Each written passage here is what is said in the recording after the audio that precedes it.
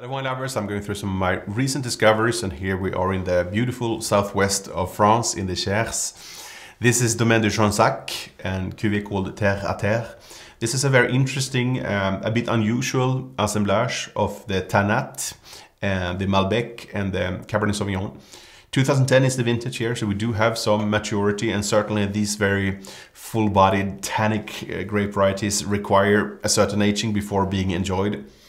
And here we have a very aromatic nose. There's truly an abundance of dark fruit like cassis, black cherry, plum. We do have spicy notes of licorice, aniseed, quite discreet oak. Still the fruit is dominating here.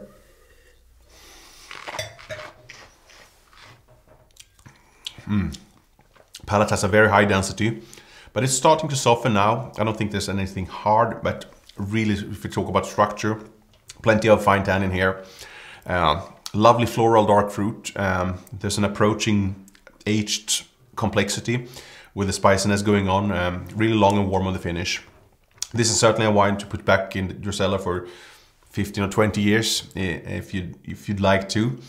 However, I think this drinks really nicely right now, and as a great fan of cooking and gastronomy, I can't drink this without thinking about a well-made confit du canard or a cassoulet or some of the other treasures from the cuisine of the Southwest.